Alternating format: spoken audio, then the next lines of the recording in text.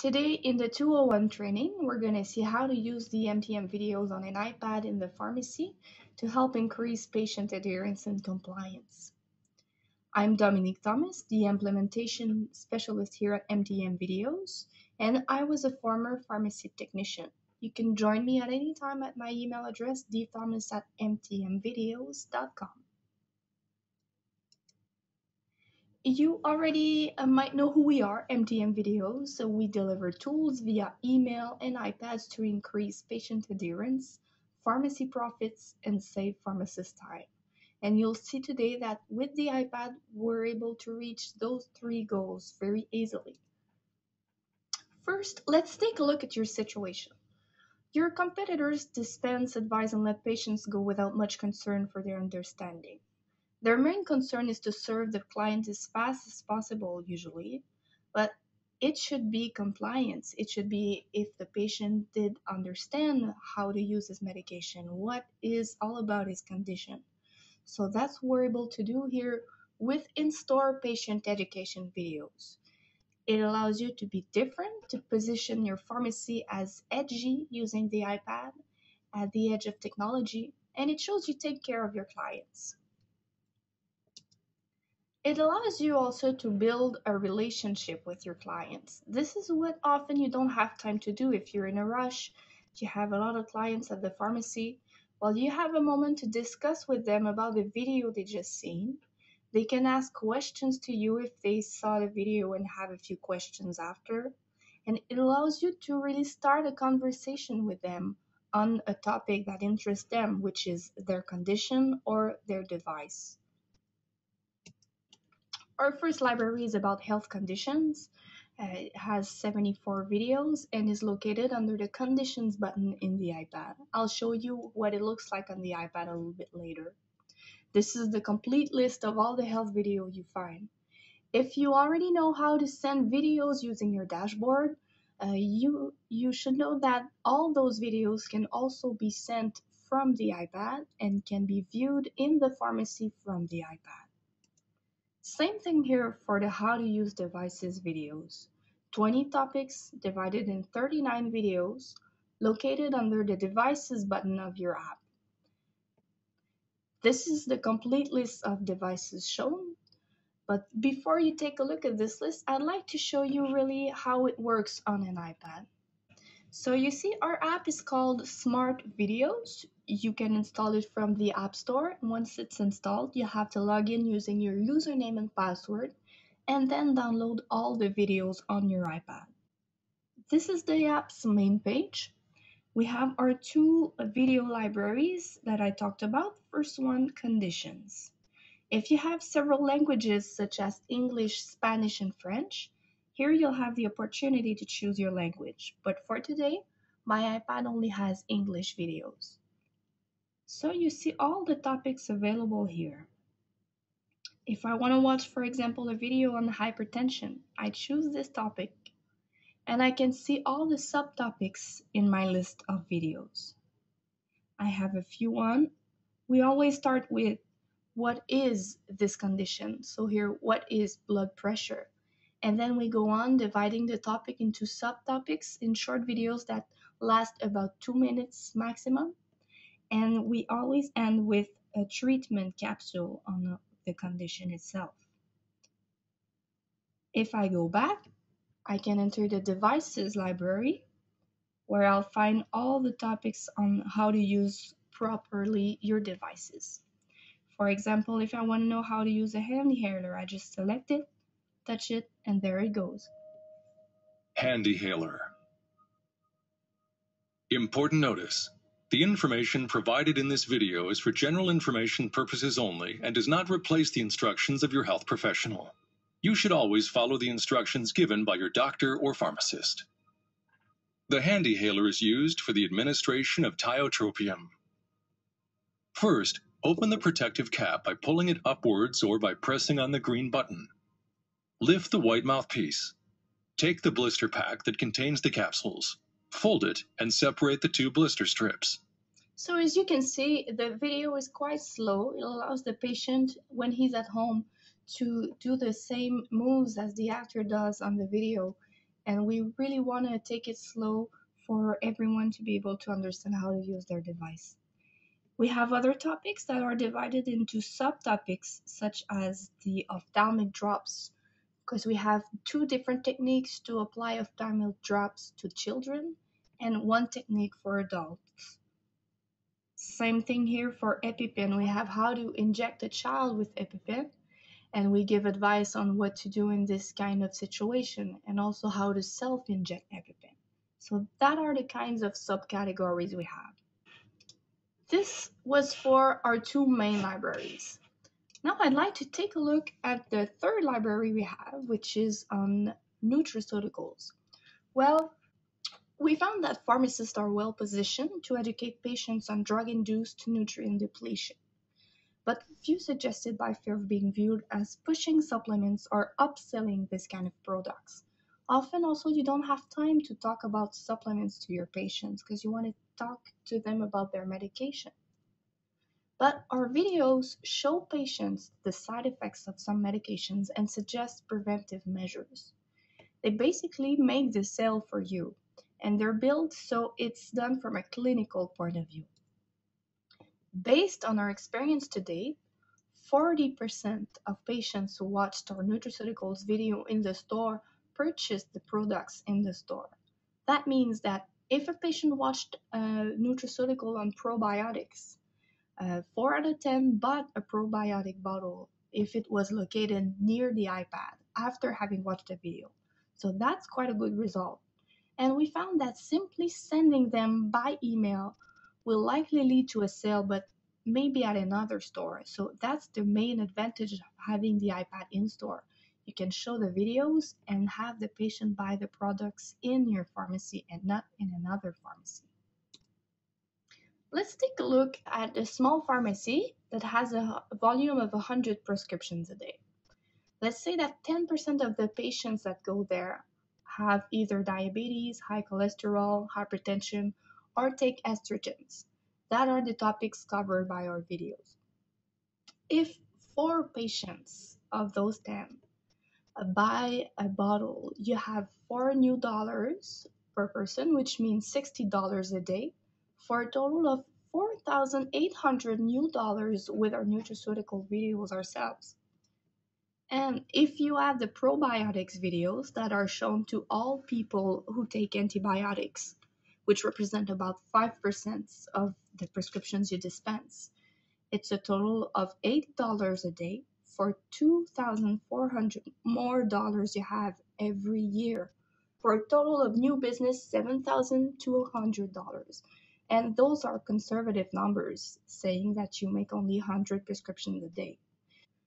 So the nutraceuticals videos are consisted in probiotics, shown when people take antibiotics, and other categories we have are cholesterol, diabetes, hypertension medication, and estrogens. And I'll show you one probiotic video to see how it looks like. So this is where they are located under the nutraceuticals button.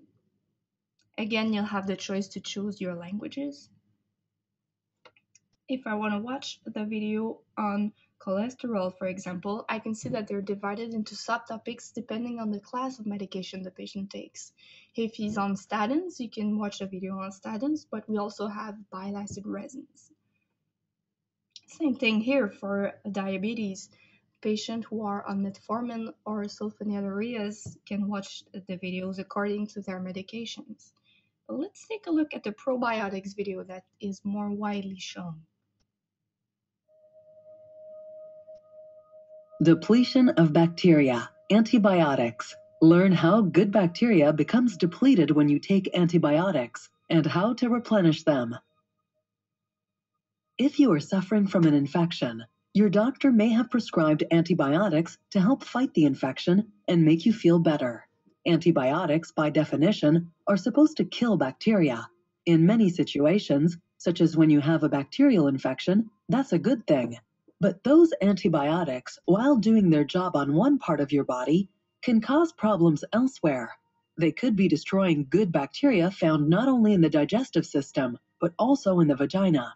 This situation is known as depletion of bacteria. If we go a little further in the video to the probiotics section, just to make you see what it looks like. Probiotics are live microorganisms which are similar to the normal bacteria that live in and on the body. Taking probiotics is an effective measure to prevent undesirable side effects such as diarrhea and vaginal yeast infection, as well as the potential long-term complications. You are really trying to solve one problem without creating another, and probiotics are the best way to go. So what we're trying to do here with those videos is really to show the patient the side effects of his medication. We don't want to push the sale. We just want to explain them really what antibiotics are about or what metformin is about, and to explain them what side effects they might feel and how some medications, some vitamins and supplements can make them feel better. So that's really the whole point of the nutraceutical videos. But then, how can you integrate them in your workflow? These are the kind of typical installations we find in pharmacies. Most of the pharmacists install the iPad in the consultation area or consultation room for more privacy.